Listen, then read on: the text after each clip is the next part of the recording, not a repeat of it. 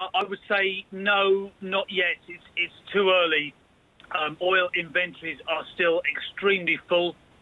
We actually think that in May, oil inventories are still building, so the market isn't quite yet back in balance, and the price rise is a little bit preemptive.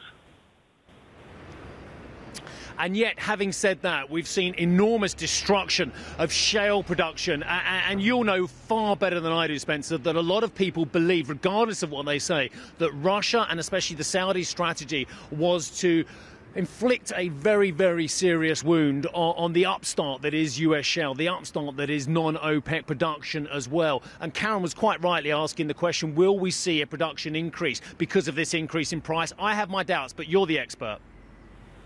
When you say a production increase, you're talking about from the United States? Yeah, from the United States, i.e. we're coming to a level where the shale production has come off aggressively. The oil price has rallied to $32 on the front month WTI as well. Is that enough for people to start any form of production upstart, or actually will they remain shuttered in for a long time?